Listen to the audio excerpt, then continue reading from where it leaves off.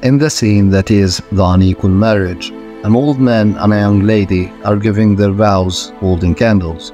In contrast to the rest of the dark portion, the girl wearing the white bridal dress is accentuated. Despite being youthful and beautiful, she does not show happiness. She appeared to have been crying all night the day before based on the red color engraved in her eyes.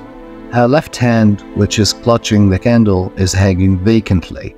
On a day some people call the happiest day of a girl's life, but because she is getting married to an incredibly high-ranking official who is almost as old as her grandfather, she looks so unhappy, melancholy and numb.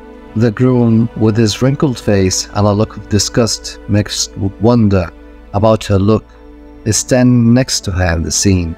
Surrounded by relatives they are whom share the same status and have faithful expressions. While the priest is telling her vows, she extends out her right arm to accept destiny, despite the fact that she obviously despises this marriage because she cannot escape her fate and the corrupt patriarchal society.